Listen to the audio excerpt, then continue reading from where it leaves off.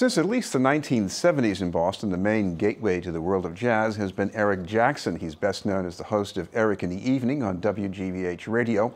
His 40 years at WGBH will be celebrated starting on Sunday in a series of events, including performances and a panel discussion. And to talk about what's planned and reflect on his musical mission is Eric Jackson. Thank you very much for being with us. Oh, my pleasure, my pleasure. Take me back to the beginnings of your involvement with jazz. And I think this is even before you were even into radio, maybe. Yeah, I grew up in a house where, you know, in those days you didn't have a lot of radios in the house. And especially in a small house, we had a big stereo in the living room. And my father was in charge of the music in the house. So what he played was jazz. That's what I heard. When people ask me about classical music, I say I really don't know much about classical music. I grew up in a jazz household. So I was, even though I listened to the same kinds of things that teenage kids were listening to when I was growing up, I was very comfortable with jazz. I was very comfortable with coming in. Philadelphia had two commercial jazz stations. I was very comfortable with listening to those. I could even tell the difference, that they sounded different from each other. And I was comfortable turning on jazz radio and listening to jazz radio, although I'd also go listen to some of that Motown stuff too that was popular then too. Of course, now, your father was a professional communicator. Right. Tell me a little bit about him. Well, it's funny, he got into radio in a sort of roundabout way. He had been a singer, and a station in Providence had a house band, and they were looking for a vocalist. And he went to audition as a vocalist. And I guess the person that interviewed him said, "Here, have a seat, and we'll tell you something in a second."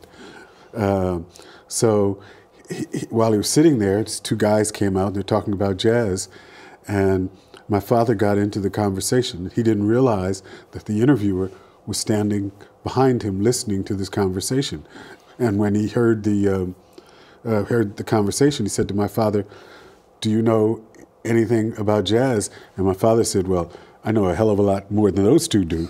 And so they hired him as an announcer. That was in, I believe it was July of 1947 in Providence.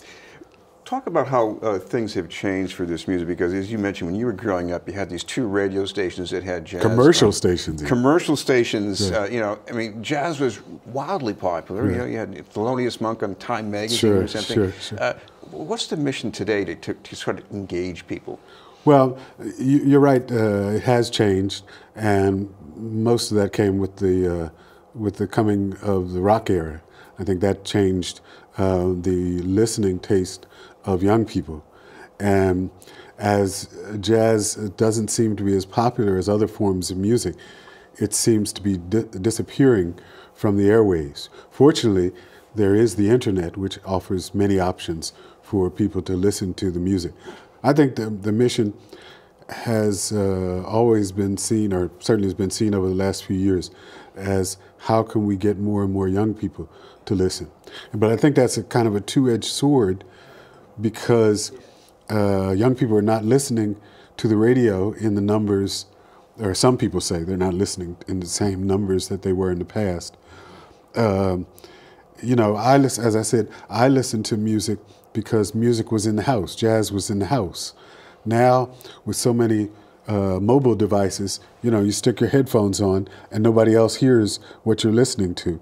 And so I think the young people are not being exposed to the music like they were when I was growing up. And I think that's been a problem for the health of the music. But on the other hand, I think it's healthy because you still have schools like Berkeley, which have loads of students studying jazz, New England Conservatory. So there's still plenty of students who I applaud actually, because to me, they're listening to this music and trying to play this music because they love this music. They know they're probably not going to be on the cover of Time magazine. They know that that's probably not the road to great riches in music. But they're playing this music because they love this music. This has been the news, and we're talking with Eric Jackson from WGBH Radio. Eric, when I saw one of your lectures on music and African American history, one of the things that struck me was not how much this is authentic black music, but this is universal music. We have this recognition of black musical culture? Just that right now, the Pulitzer Prize for Kendrick Lamar. Right. Well, I think the music grew out of the African American culture, but I think it has gone to be universal music. I think people all over the world are jazz fans and listen to jazz. So, you know, yes, it's culture. It came out of the African American culture, but we hope everybody will listen to it, enjoy it, and even play it nowadays. I have to ask you if you miss the old days of being confined to live radio, that whole ritual in Boston, 7 p.m., we hear Tommy Flanagan playing Peace. Right. I miss being on in the week because I think people's lives are very different. Their weekend schedules are very different than their weeknight schedules. In fact, when they started me on the air during the weeknights, they said people are home. This is what management said to me. People are home, they're relaxing, maybe they're still eating dinner or they just finished dinner. They're sort of cooling out, chilling out, knowing that they've got to go to work the next day. And so now I don't have that. And a lot of people say, oh, I even forget you're on the weekends because I'm running around, I'm doing this and doing all those kinds of things. So, and of course, the positive side, this is almost like a podcast. You can just plug into it whenever you want. Well, yes, that's part of the internet age.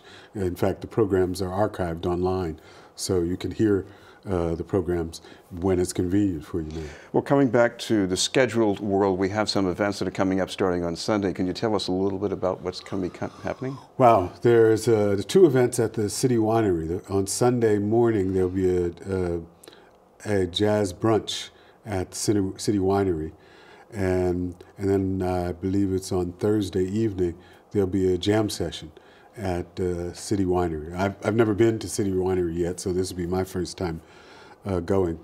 On Wednesday, there's something that's being called Meet Eric Jackson. It will be at the Boston Public Library. WGBH has studios there now, and there'll be, I think, a piano and a vocalist performing. They're a pianist, rather. Rollins Ross, the pianist, and Athene Wilson will be the vocalist. And you know, I'm not in on the planning stages, so that's how much I know that's going on there. Then on Friday, we're doing our usual live broadcast, monthly live broadcast from Scullers, and we'll hear Dave Liebman's group for that. Saturday, there's something that I was uneasy when they said they were going to do this. In fact, I said I was going to stay home, and one of the coordinators said, well, putting it nicely, he said, you can't do that. I'll put it nicely. That's not exactly what he said to me. But they're going to have 2 sessions. The first session, we'll talk about my influence as an educator, and there'll be a number of educators on the panel there to talk about that. Dr. Leonard Brown, who was a good friend of mine, was putting that session together. And then later that day, at the same place in Northeastern, there'll be a panel of radio folks talking about my influence as a radio announcer here in the greater Boston area. You've interviewed hundreds of people in this program. Probably thousands. Thousands. Does anything stand out about what you get from that? Well, one thing I learned. I learned so much from doing these interviews.